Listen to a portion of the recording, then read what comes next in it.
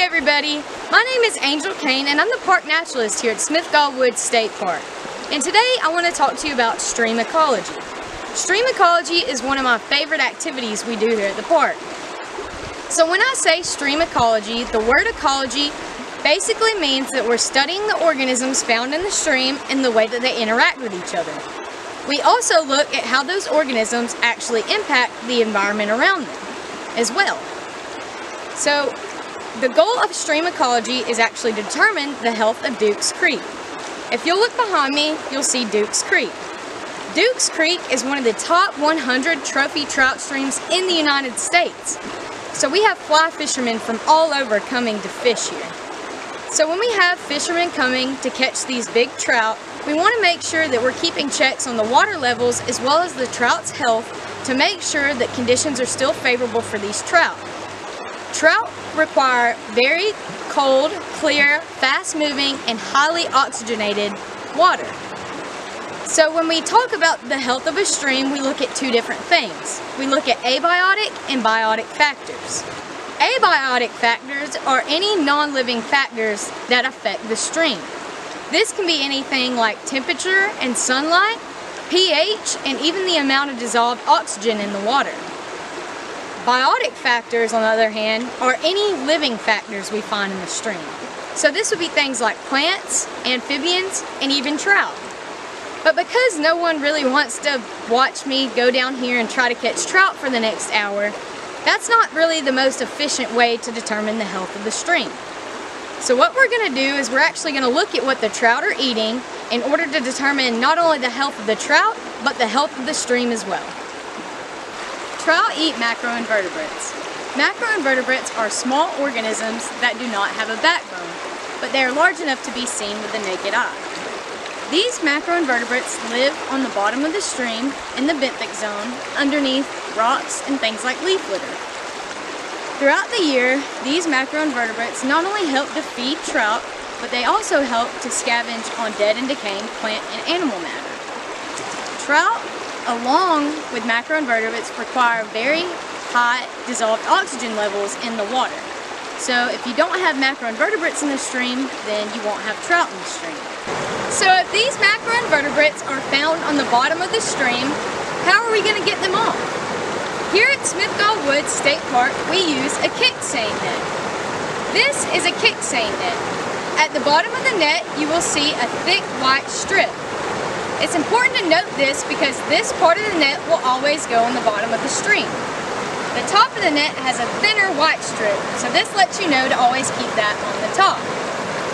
Then what we do is we go out in the stream and put the thick white band on the bottom.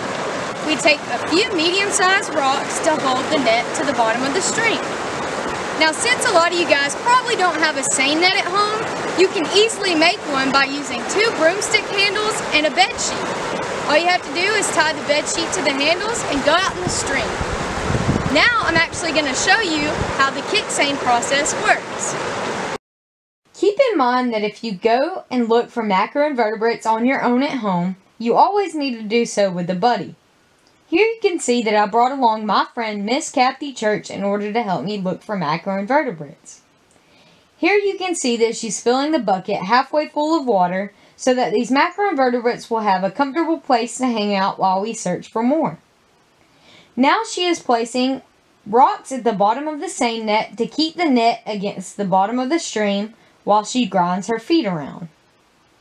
Here she begins to grind her feet around up and down to look for macroinvertebrates on the bottom of the stream. As she grinds her feet back and forth, she will actually kick these macroinvertebrates up and they will be caught in the seine net that I am holding.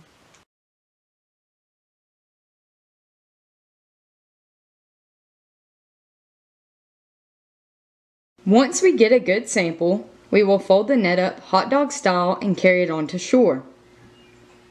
We will then begin to pick through what we caught and look for any macroinvertebrates that might be present. When you are looking for macroinvertebrates, you don't need to be more than about an ankle deep in water.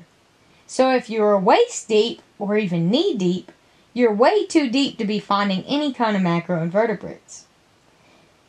If you don't have access to a seine net or you can't create one, flipping rocks is a good alternative to finding macroinvertebrates. So when you walk around and flip rocks, you just want to make sure that you always flip the rock back toward yourself. We flip rocks toward ourselves for our safety and to allow animals to safely escape. Walking around the stream edge is not only a good place to find rocks to flip for macroinvertebrates, but it's a good place to find all kinds of reptiles and amphibians. Just remember that if you do go out and look for critters, that this is their home, and so you want to be respectful. Always make sure to flip rocks back to the original location that you found them in. You wouldn't want someone to come in your home and leave your house a wreck, so make sure that you flip all rocks back over. Moving around rocks in a stream can seriously devastate the stream ecosystem, so make sure you leave it as you found it and respect nature. Within about 5 minutes, Miss Kathy and I found all kinds of cool critters. After we finished looking for macroinvertebrates, we made sure to return everything we caught back into the water. Here you can see me rinsing out the seine net so that it is ready to go for the next time. After I rinsed out the net, I then gently dumped all the macroinvertebrates we caught back into the water.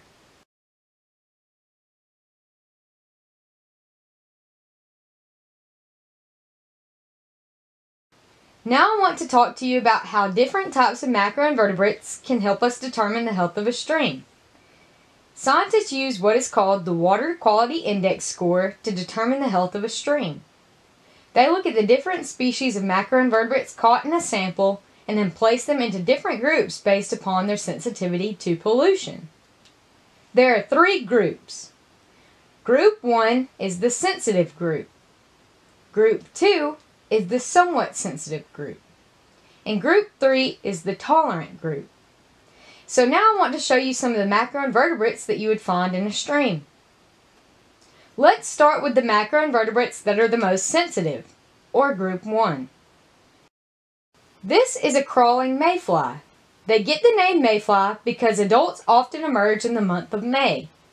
Mayfly nymphs can be identified because of the 3 tails present at the end of the abdomen. A nymph is the juvenile form of the adult. The photo in the top left is the adult form of the mayfly. This is a spring stonefly.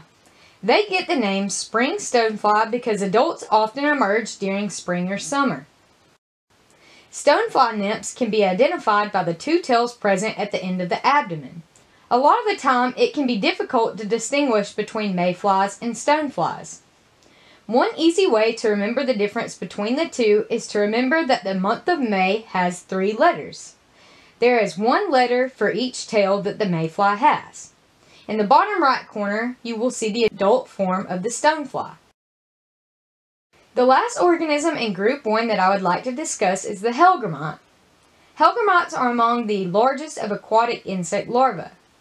The long orange filaments along the abdomen help the hellgrammite take up dissolved oxygen from the water. Adult hellgrammites are called Dobson flies. The picture in the bottom right corner is a male Dobson fly. Males have long tusks coming off the head that help to attract a mate. Next, I'm going to talk about some of the organisms that you would find in Group 2, or the somewhat sensitive macroinvertebrates. This is a water penny. You can identify a water penny because of their brown, flattened body. The picture on the left shows the top view of the water penny. The photo on the right shows the bottom view. Just like a sand dollar, water pennies have tiny little legs that help them to move around. This is a cranefly. Cranefly larvae can be found in aquatic, semi-aquatic, and terrestrial environments. A lot of people think that the adult form of the cranefly resembles a mosquito, but craneflies do not bite or feed on blood. They will actually feed on the nectar that is created by flowers. Lastly, I'm going to talk to you about some organisms that you would find in Group 3, or the tolerant macroinvertebrates. The picture on the left is a giant water bug. They spend most of their time underwater and can actually form an air bubble next to their body, which can help them obtain oxygen while still underwater. The picture on the right is a water strider. They spend most of their time on the surface of the water. They have special little hairs on their legs that allow them to skate and slide across the surface of the water without ever breaking the surface. A lot of the organisms that Miss Kathy and I caught were in Group 1, the sensitive group. Because we caught mayflies, stoneflies, and caddisflies, which are the most sensitive to pollution, this lets me know that we have excellent water quality here in Dukes Creek. If we had a lot of pollution and low dissolved oxygen, we wouldn't have found all these macroinvertebrates in Group 1. Because we found all these macroinvertebrates, this lets me know that there is plenty of food for the trout. Keep in mind that when catching macroinvertebrates, having a large variety is more important than the quantity, or the overall number that you catch. Scientists will actually sample a stream 4 times a year with the changing seasons to get a good idea of what is going on with the water quality throughout the year. Every body of water will contain different types of macroinvertebrates. Using the tips in this video, get out in the stream for yourself and search for these small but important organisms and see which ones you can find and identify.